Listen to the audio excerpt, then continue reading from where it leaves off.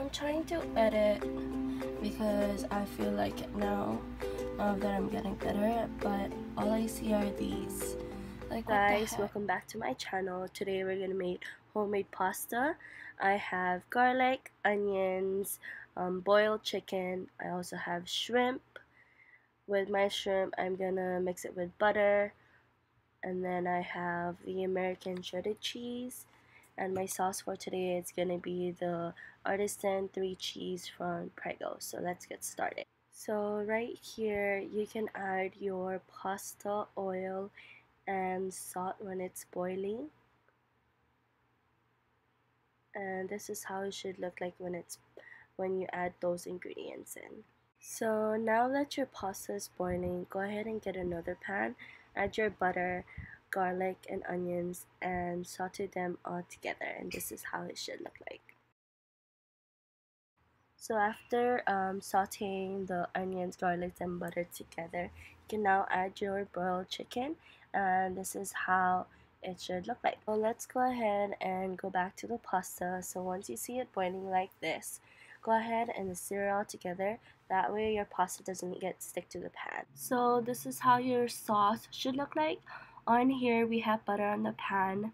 We're gonna make the shrimp.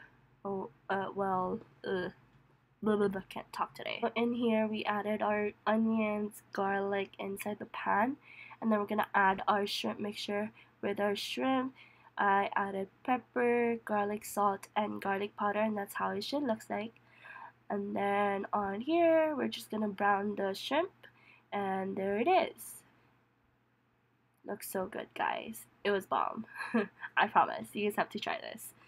Then you can go ahead and add your shredded cheese. I purposely didn't mix it, so you guys you guys should I can't talk today, guys. Like what I was saying, so you guys know how it looks like before it gets all mixed up. And I'm sorry about the view. I didn't do a very good job, trying to like film it for you guys. I was using one hand.